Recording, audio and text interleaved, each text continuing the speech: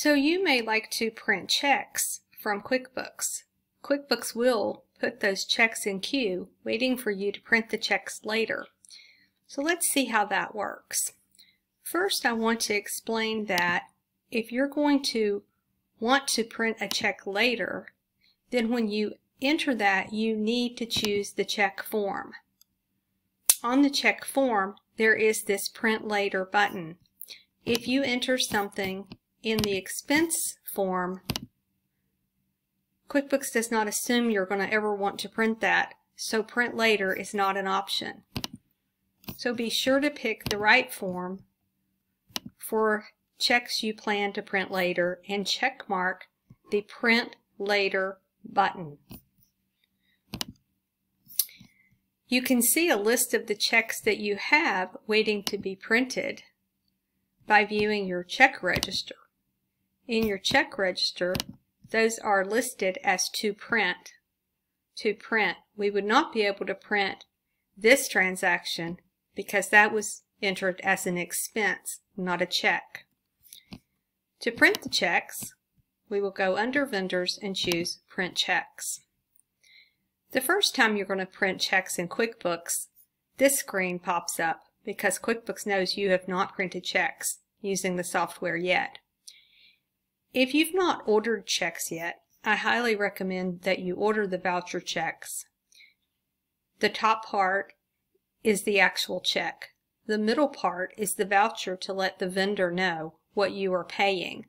And the bottom part you can tear off and staple to your vendor's bill to have a record of how you paid it. If you do not keep paper records, you could scan this and attach it to your QuickBooks.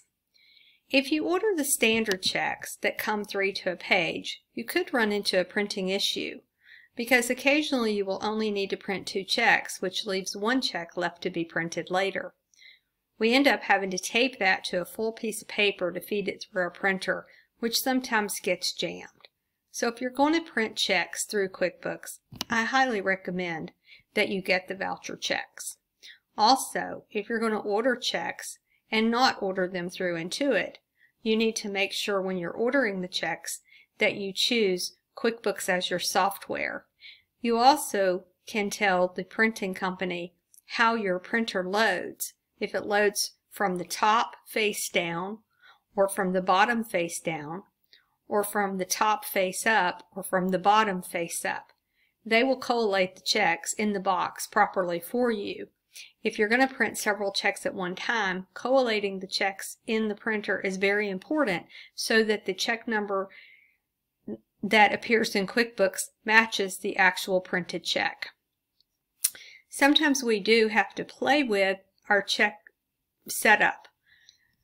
So please view and print a sample on a blank piece of paper and hold the check up against the window and make sure it lines up properly. You may have to play with it a little bit to get it to line up properly. Once you're finished and all the fields line up, then you can say, yes, I'm finished with the setup. If you're having issues, say no, continue to set up. Once we have our printer set up and we go to print checks, now this screen pops up showing us the checks that are waiting to be printed. If I don't want to print a certain check, I can uncheck mark it. If I want to print all checks, leave them all check marked. And tell QuickBooks what check number you are starting with to be printed. After you've done this the first time, QuickBooks will sequence the next check number after the last few that you've printed. It will know which should be your next check number. But always check this and make sure that it is correct, because perhaps during the meantime you hand wrote a check that QuickBooks does not know about yet. If you realize when you see this list that there were other checks you needed to write, you can simply click the Add Check and go ahead and add another one and come back to this list and it will be here. You can do a preview and print. And look, QuickBooks says, wait a minute, you did not tell me the beginning check number. I can't do that yet. So if we do preview and print, then this should give us a preview of how the check is going to look. You can make sure the mailing address is correct. If you do use the voucher checks, you can order envelopes that are double windowed with a window on top and another window underneath, and you can just stuff these straight into the envelope if you have the address, and you won't have to handwrite or create labels. So then I would say print, and I would be finished. Here's both of the checks that I was printing and the voucher saying what I'm paying. Remember earlier our books by Bessie, we had a vendor credit, so this shows why we're only paying $55 on the voucher, so that that company understands why we are paying less than we had originally owed, that we are taking advantage of our vendor credit.